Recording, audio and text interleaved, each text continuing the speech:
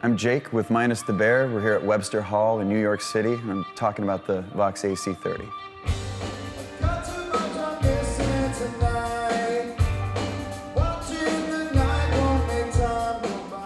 I first started playing AC30s because I was chasing that sound, like the specific chimey AC30 tone. I'd been playing a lot of different, more American voiced amps for a while, and I just wanted something that responded more to my touch, more to how I was playing the guitar. Went through a few different of the VOX style amps until I arrived at there's no point other than having an AC30, so happily I've been using them for a few years now.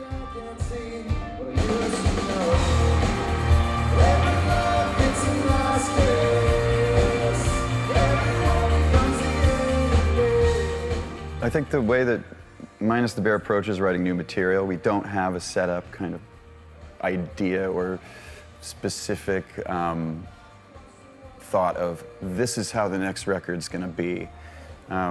Usually it's where Dave Knutson, the other guitar player, his head's at the time, in the writing space, the music that's been influencing him.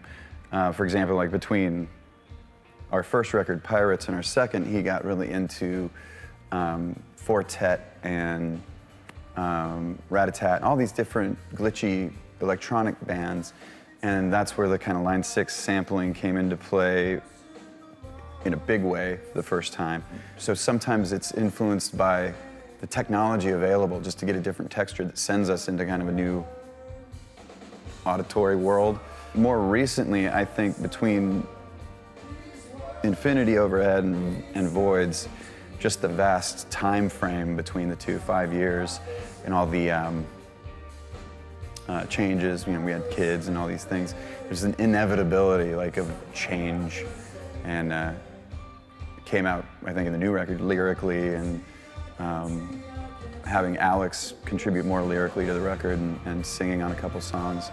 He's our keyboard player, and new drummer on this record. This record has a lot of structural changes that I think led to expansion, a change of direction somewhat. So yeah, I'm excited to be out here putting it on the road.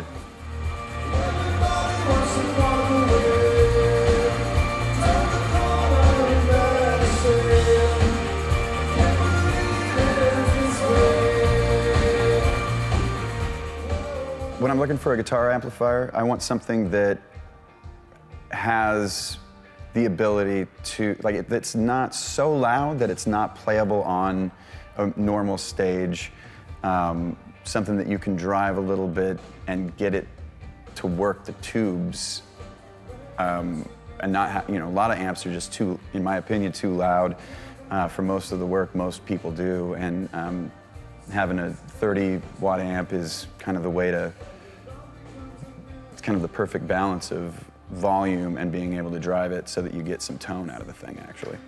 When we were making Voids, my guitar sound consisted of the AC30, which was always present, and then another amp. It was kind of up to our producer at the time. He would just take the sound that I had and augment it to find something crunchier, something bassier, or just go in a different direction. So this hand-wired pretty much is the tone of the record, for sure.